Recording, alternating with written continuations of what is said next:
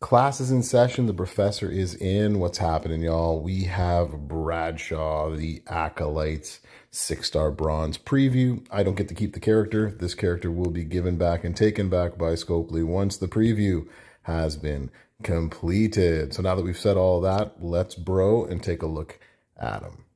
He is a striker, an aggressive one. His coaching ability is an interesting one. I'm interested to see where this will go. Row break gems do 75% more damage at 26k, and black moves charged by 2 more move points. So interested to see where that goes. So far, just the Attitude Era link and the single kind of gear. In terms of the strap, we're going to use a bunch of different plates and other things, but for the most part, unless specified elsewhere, we are going to use takedown 2 metals. So that's going to give us an extra 80% move damage on top, and this is 150% black right there. And then we'll get into the different plates when we use them. All right, so let's go check out some moves. So for our first move set, we're actually going to bring in the Clothesline from Hell, and this is one big and beefy finisher. It is a 10 MP, and you are going to deal 1.78 million damage, and you're going to decrease the Juggernaut gems by 2 and pin the opponent. And now this is what's important. These turns, if it triggers it, their final effects will be triggered, and these gems will go in order from left to right, top to bottom on the board. So basically, at the very top left corner, it's going to destroy the Juggernaut gems going this way, and then this way, and then this way. And it'll keep going down the board. I'll show you what it means when we get to that point. Because we have 2 sets of Juggernaut gems to put down. So we're going to do the swinging, running swinging net breaker. Words in order matter. We're going to choose 2 Juggernaut gems and increase our black MP by 5 on every countdown. And we're going to make 20 random gems into immobile gems at the end of the countdown. This one has to go first and highest and to the left. So keep that in mind. The next one is the Big Boot. And this is another 2-turn Juggernaut. And this is going to increase all of your gems by 90% damage. And then it's going to turn 24 immobile gems when it's all done into yellow gems, okay? That should be an O, yellow gems, okay? This will make more sense in just a second when we get through to the gameplay. Now, definitely a few ways that you can run this. We want, obviously, more yellow gem damage. We want to get our black finishing move as much damage as possible. That's why you saw that the plates were the way that they were in the preview, the metals and such. Get your black finishers as much as you can. This can be up to 50% if you have her at 26k.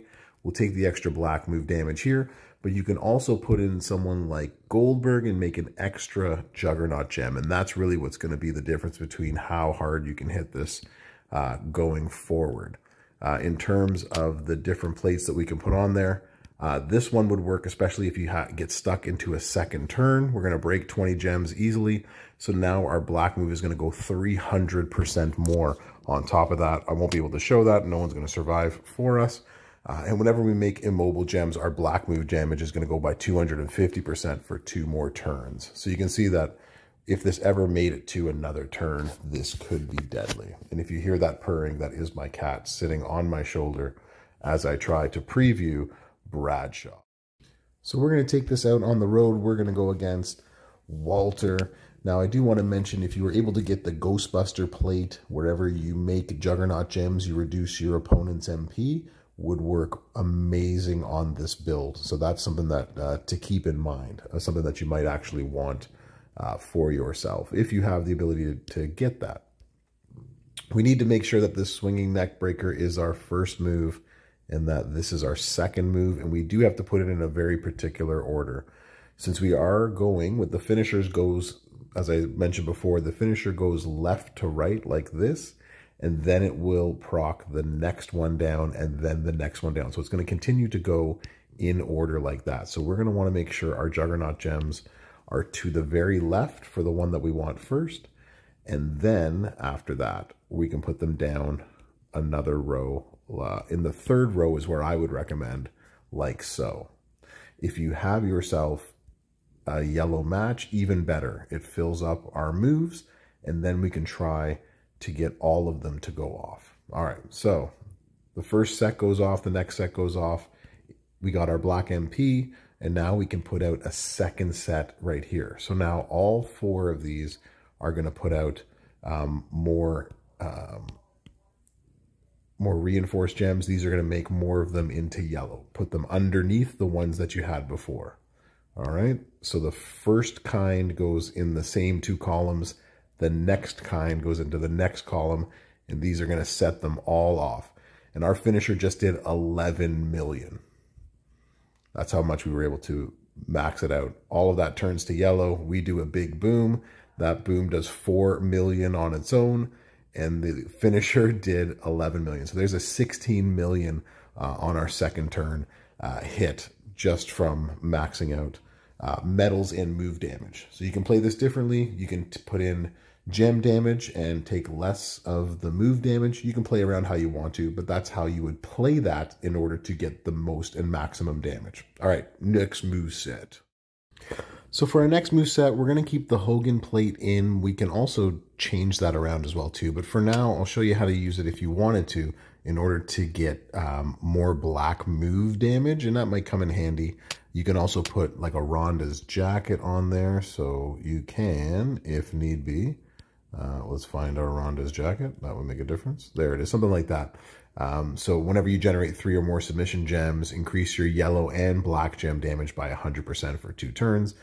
Any sub damage would obviously help. I think it also does red, so you might actually want a Gremlin's ears for that. It's the seal of the Acolytes plate. So if you got this one last week, anytime you make 6 or more submission gems, all of your gem damage goes up by 50% for your next turn. So that's going to be helpful when we start making subs. We're going to keep the move damage on, but you can also switch this out. We're going to get into more of the damage that is gem based. So our sleeper hold is actually really cool. We're going to choose 10. They're going to become red submission gems for 3 turns, 180k damage, but they are going to become power gems of 536k per left on the board. So it's going to be very important to try to keep some of those on the board itself, depending on how you're going to run this. This elbow drop does 1.34 million, so we're going to try to buff that with the move damage, and then it's going to increase it by another 536k damage. Last but not least, you're going to use the JBL bomb, choose a 4x5 area to swap into black gems. And so when we look at the entourage for something like this, you do have a lot of options to go with. So in order to make sure this goes off turn 1 for a feud, you're going to want to put in Woods for black MP, and you can put in Santa Hogan on the back end to help with that. In order to get even more power gem damage, though, what you're going to look to is this Undertaker right here. I wish I had him a little bit higher, but he can do, I believe, is up to 150% for your power gems. And then you can put in someone like Alexa Bliss, or if you have the bro Matt Riddle, I would go Bliss over Riddle just based on percentage at 500k is going to be better than the flat add that he will bring to the table. If you want to get, if MP is a problem, you can also put, I believe EO Sky does black MP +2. So there's different ways that you can sort of run this. If you want more black gem damage, you can put in flat trainers as well too. But what we're going to try to do is to buff these numbers right here, this 536k, so we can do a ton more damage going forward. All right, let's check out how these work, and let's see how much damage we can do on the road. Let's do this, Walter. So this allows us then on turn 1 to put down 10 red submission gems. We're really only going to need, come feud time, we're going to need 2 matches. But we can also do this sort of 2 ways. So if you did put the Hogan plate on, what you're going to want to do is you're going to want to make some row breaks. So that's going to be 21 gems right there. And then the rest of these, we're going to put on the board in different places to hopefully keep them on the board. I'll put that one there. And so by breaking all those gems with the sub, we are going to get our Hogan plate to go off. And now our gems are going to do even more damage, right? So we got some 50% there. So now this move, because we have so much black move damage, so this is where the Hogan plate comes into play. Now this is doing 8 million just on this one black move right here. And so we are going to increase our power gem attack. So now these power gems are going to be doing 2 million each. And then we can swap the 4x5 area into red and do some extra damage as much as we can. Or sorry, we turn them into black. And so that did 4 million on top of the 8 million that we had put down originally. So you can see how that could be very effective with the Hogan plate. So that's how you would run it with a Hogan plate to get the extra black move damage on top of whatever else you can leave on the board. All right, let's try something else. So this time we'll try it out with the Ronda's jackets. Whenever we make a sub, we're going to do 100% more black gem damage for 2 turns. And we can go with a super build. All right, 1 second. All right, so just switch it out. We're going to put in some Fury 2 metals to go along with the 30 that's on the plate. So that's 110% more damage. There's another 26. So we're doing roughly 136% more damage plus the extras from these plates. So gem damage build all the way. So we're just going to run this the exact same way. We're just going straight gem damage, but this time we're going to try to keep as many of these power gems on the board so we can do maximum damage that way. So let's go check it out against Walter. Let's bro.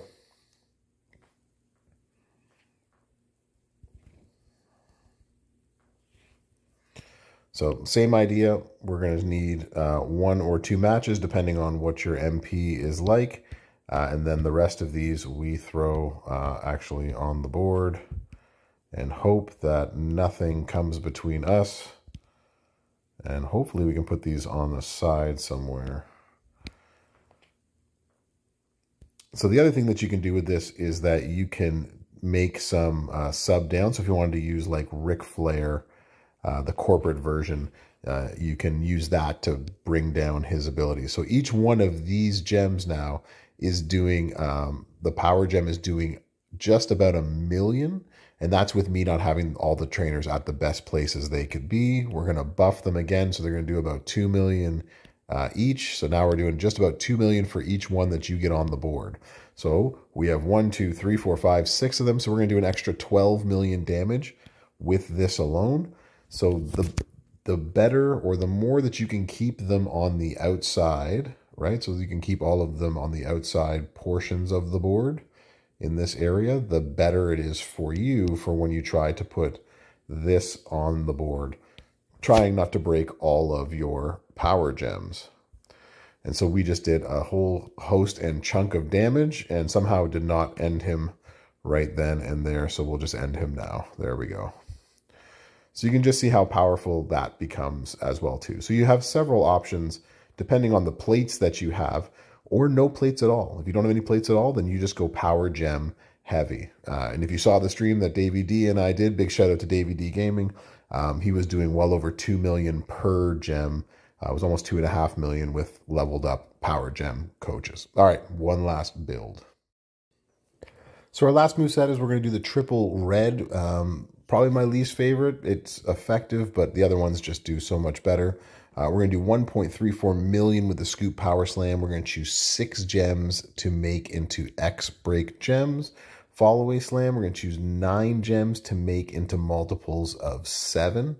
And lastly, the JBL Bomb, which we're going to, again, choose a 4x5 into black gems at the end of it. Plate-wise, we're going to change this around just a little bit. Give me 1 second. We're going to put on the Bianca's Braid plate. This one, whenever you make 6 or more X-Break gems, increase all your gem damage by 100% for 2 turns. I don't have a good ultimate plate to put on there, but a Veer plate and destroying with the Veer plate would then reduce your opponent's MPs. So this is a move set that you will never get hit if you put on the Veer plate. And in terms of uses here, you got a lot of choices. You can go with more multiply gem numbers. So rather than have, so what I'm doing, which is create more multiples, you can also put Matt on here for ×2 more. You can put Memrock on for ×1 more.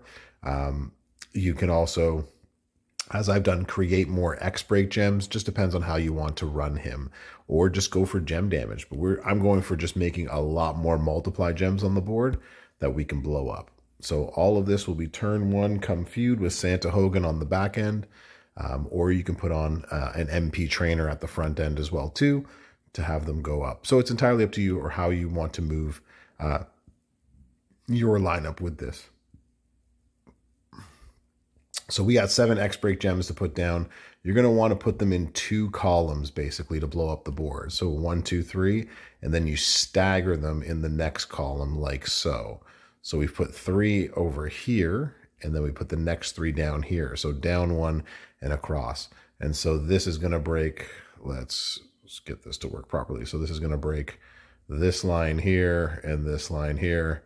This one's going to break this line all the way up here, but also this line all the way here and so forth, right? So you're going to see that this is going to break the majority of the board if you stagger them like so, as you can see. So this is basically what we're going to try to destroy the most of within, by staggering it in such a way.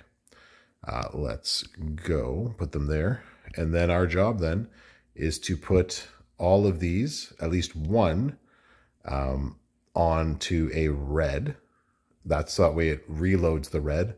And then what we're going to do is we're going to try to blow up these ones down here. I'll explain this more in a second, but basically all of these within the blast zone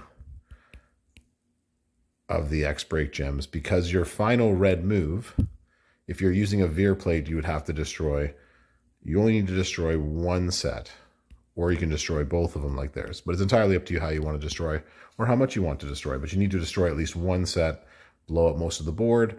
And that did 7 million on its own turn 1. You're completely reloaded. And if you have a Veer plate, all the better. They're not getting a turn. You're going to smack them 1 more time. So that's JBL. Let me know what you think in the comments. Give it the old like, share, and subscribe as you do. Thanks for coming to class. Brofessor out.